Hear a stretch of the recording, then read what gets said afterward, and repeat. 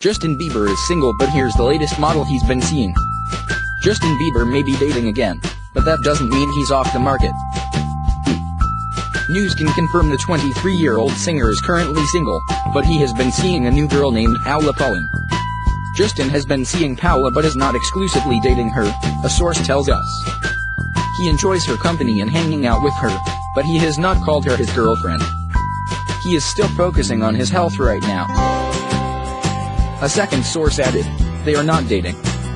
They were introduced through mutual friends. Justin is single right now. However, though the Biebs might be single right now, he's not looking to settle down with someone in the future. Justin is not dating anyone exclusively, another insider explained. He wants a girlfriend eventually goes, but he's taking his time figuring it out before he makes a commitment. The source noted that the women he often photographed with are just friends.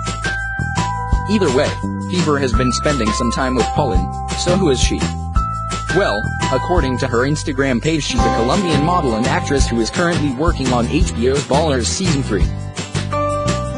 Aside from work, she also loves to work out a lot as proved by her abs, but also by her many workout photos and videos. But that doesn't mean she's not a foodie.